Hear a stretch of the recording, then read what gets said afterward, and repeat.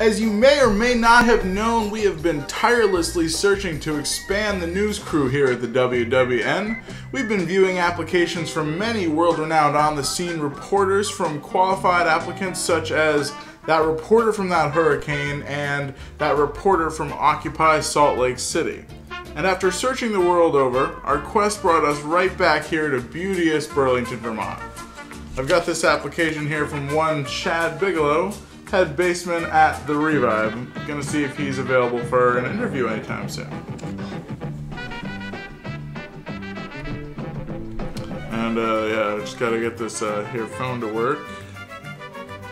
It's not phoning here. Ah, there we go. All right, let's see if we can get this this Chad gentleman on the line.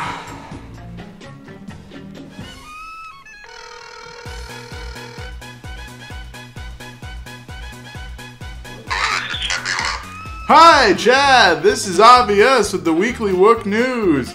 Actually, oh yes, Chad, I've been reviewing your application. I'm actually live right now on the air, but I was curious if you'd be able to do an interview anytime in the near future. I think that'd be quite possible for me. Thank you for asking. All right, well, we'll have to figure out scheduling and all, but I'm sure I'll see you soon. I look forward to seeing you. All right, you have a great day, Chad. You as well. Bye-bye. Chad! Hello. Thanks for coming down. Absolutely. That was quick, almost scarily so. I am always punctual. Not really a requirement here at the Weekly Wook News. We kind of thrive on being not punctual, but I'm gonna take what I can get right now. So, I wanted to see how you'd react to some on-the-spot reporting. I see. Picture for me, if you picture this scene, visualize with your mind's third eye, with that third eye chakra up there. Open that right up and visualize for me a scene. There's music, festivities, inebriated people dancing all around, and all of a sudden, obvious from the Weekly Wook News is asking you, Chad Bigelow, to report on the action. I'm there. What do you see, Chad? What do you see there? I see several thousand people, unaware of where they are, but in a state of complete bliss. This is Chad Bigelow with the Weekly Wook News, reporting on the good vibes in this environment. Well, Chad, thank you so much for that on-the-scene reporting. Excellent. Well, that was just, it was really just an introduction to the full story. That couldn't be the full story. I'm so sorry for interrupting you. I'm so sorry. That's quite alright, let's carry on. I'll try not to. This is Obvious with the Weekly Wook News. Obvious, I'd like to ask you a question. No, wait, If you were to interview a candidate, what would your second question be? Well, that's a really good question, Chad Bigelow. If I were to interview a candidate, my second question would be, if you saw your co-host passed out on the ground, on his back, drunk, what would you do? Well, let's role-play this situation for a moment. Let's say you're the co-host and you're passed out on the ground drunk. I like where you're going with this. Alright. Very on point. We're on the same page. Very much the same page. As a matter of fact, it's a page of the same book of life. The life that one man ended up on the ground passed out. And this is Chad Bigelow with the Weekly Wook News. I will not allow you to go without the story for a moment longer than you need to. Well, the correct answer was to turn me on my side, so as long as a moment longer than you need to isn't past me dying and choking on my own vomit, I'd say you did that absolutely correctly. I'm certain I would have done that at first. I'm certain you would have too. Excellent, Chad. Excellent. You really interview quite well, I must say. Thank you. You've got a voice for radio and a face for TV. Anyway, let's see. I think I've got a final question here for you. Trey versus Jerry. In a fight, bare knuckle boxing in Jello and oil. Who wins? In Jello and oil? Jello and Well, oil. if you had said only the oil, I would have gone with Trey, but with jelly involved, you can count on Jerry every time. Jerry and jelly. Every time.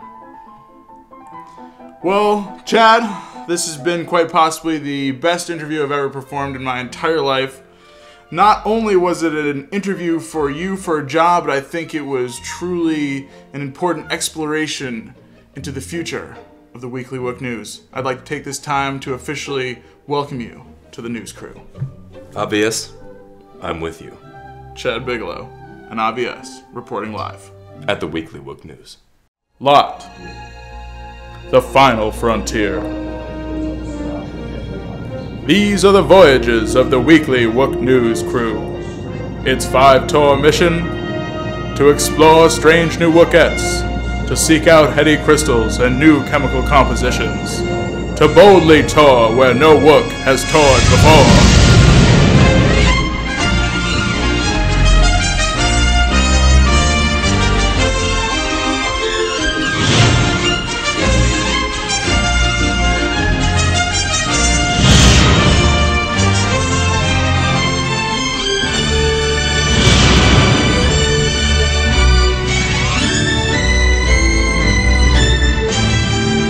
This is OBS, reporting live from... What's the name of this festival again? Friendly Gathering. The Friendly Gathering! Alright, folks! Welcome back to the studio audience of your imagination that is the Weekly Wook News! Yes, you're right. We've been a bad, not-so-weekly news show. But hey, we've been out wooking hard in all the right ways so we could bring you the news. This week, we've got some hard-hitting, on-the-scene journalism from the Friendly Gathering. A look at your local music scene with This Week at Nectar's, your Jam of the Week, and much, much more. Stay tuned. I don't know who Andrew is, but I do know who OBS is. And I know that us means Northeast Roots. And this is the Weekly Wook News. This year's Friendly Gathering saw host to all kinds of wild and wooked-out attendees, including but not limited to the Friendly Mud Stomper, who made an appearance Saturday afternoon.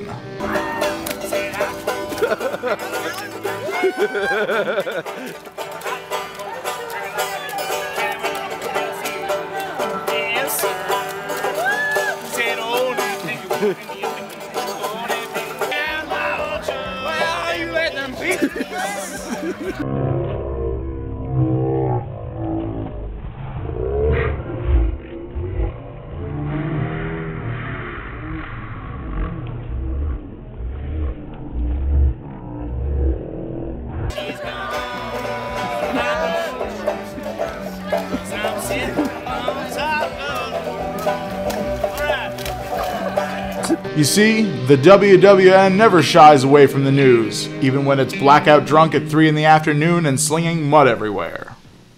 Mud Stompers aside, the Friendly Gathering saw a host of bands from many genres play the festival held at Timber Ridge Ski Resort. An unofficial Twiddle Fest, the Vermont Jam Band played the mountain literally top to bottom, from the pond all the way to top stage. And that top stage set on Friday morning was the perfect hangover cure from Thursday night's Rager on the main stage. Friday night saw Kung Fu kick the festival into full funk hyperspace as the crowd danced without care in and around the lingering mud from the previous week's storm. Late night included a set from Lynx in the DJ Nest. Beatboxing, production, live drum and vocals. This up-and-coming artist provided something truly unique and magical that night as the crowd swayed beneath the nest as if entranced. Saturday morning saw Twiddle bring the pond alive with an early set on the shore. Festival favorites Dopapod and Lotus both had short time slots, but these tight sets proved that both of these bands had the chops to remove the filler and truly deliver. Dopapod opened up with a throwback jam, treating its audience to their rendition of Donkey Kong, and Lotus played a set ripe with old-school favorites like Umbilical Moonrise and Tip of the Tongue. This reporter had to get some sleep to drive the news van home. But reports say that Twiddle played well into the evening, and then again beckoning the sunrise over the mountain as Friendly Gathering came to a close. This is special. Very special. Like the kind of special that you can't handle when you feel it right down there. You know this. Chad Bigelow. I know.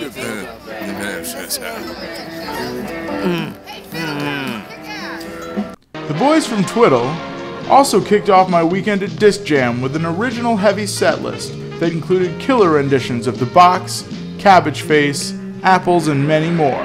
I know that particular set is on archive.org. Head over there and give it a listen. The Friday night shenanigans began with Turquoise laying down an absolutely interstellar funk magnum opus for the ages. Everyone agreed this was one of the real treats of the weekend.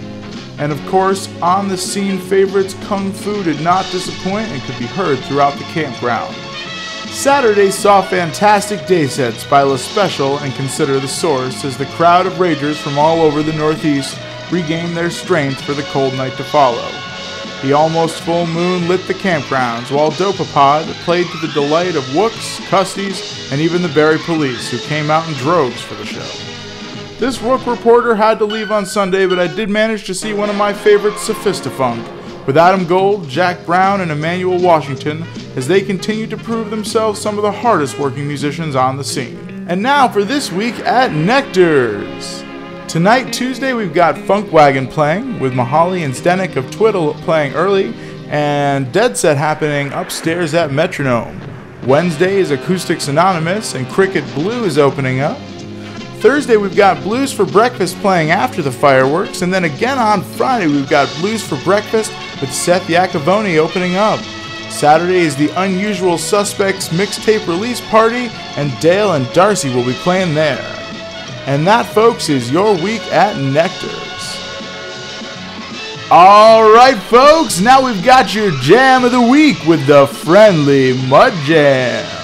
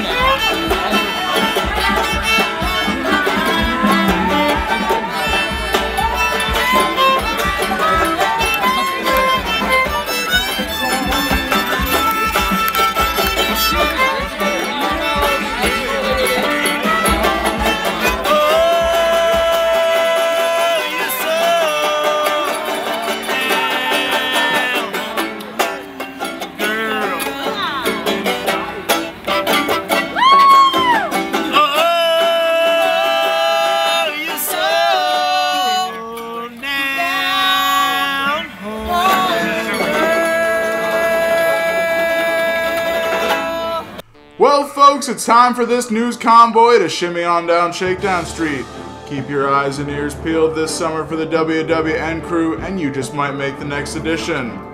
News team out!